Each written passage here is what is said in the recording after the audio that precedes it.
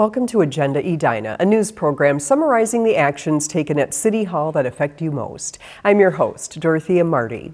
The City Council will consider changing the name of a street in downtown Edina. City Manager Scott Neal has proposed renaming West 49th and a half Street as Market Street. Old maps of the city show that Market Street was once the name of the short street in the 50th and France district. The point of changing the name is that West 49th and a half Street, tricky for some people to say, and even trickier for some people to write. We see it a number of different ways. Sometimes people try to spell it out. It's just confusing. And so if we could alleviate some confusion, especially at a time when we're doing potentially doing a massive project, a redevelopment project in that area, we thought it would be a good idea. There are 13 parcels of land with the West 49th and a half Street address. A public hearing on the proposed name change will be held Tuesday, March 21st. What will the commercial area at 44th Street and France Avenue in the Morningside neighborhood look like in the next few decades? That's the question the city hopes to answer in a small area plan. A new working group of the Planning Commission will engage neighborhood residents, businesses, and other stakeholders in the area of 44th Street and France Avenue to develop the plan. 44th and France is a gem in Edina, and much like 50th and France, it's a little smaller. We are looking for input from property owners, business owners, nearby residents to form the future development of the area. The 44th and France area had previously been identified as an area of potential change in the 2008 Comprehensive Plan. A small area plan was not completed at that time, but will be as part of the 2018 Comprehensive Plan update. The Government Alliance on Race and Equity, or GARE, is a national network of governments working to achieve racial equity. The city of Edina recently joined the city of Bloomington, Hennepin County, and other Minnesota government entities as members of GARE. Edina TV's Scott Denfeld takes a look at the city's participation in this project.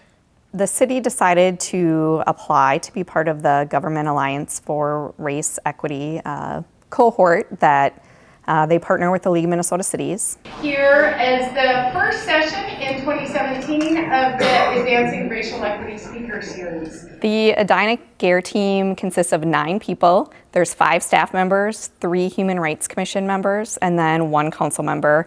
What is really exciting is that all of the 5 staff members actually volunteered to be part of the program. We've just started. So in January we had our first seminar where we learned quite a bit. So the work that we are doing together is really about understanding how we can create sustainable long-term change. So this is a new program for Edina, but fortunately for us, we've had neighboring cities complete the program last year. So we're already starting to learn a lot from them.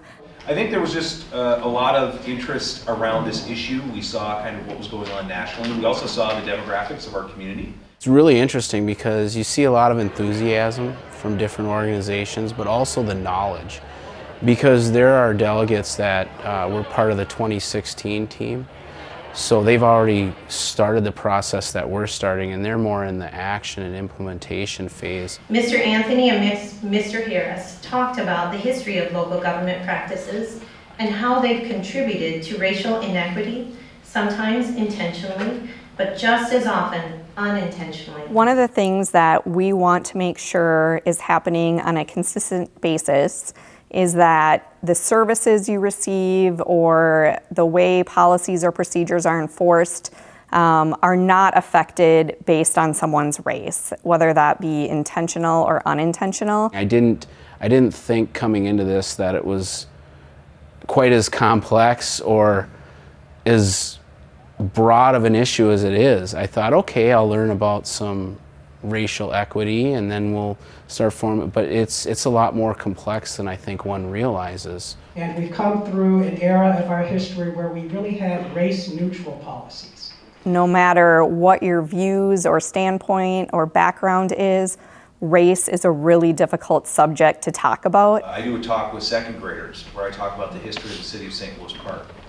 And I point to the back wall in city council chambers where the photographs of all of our past mayors are. And I say, but what don't you see on that wall?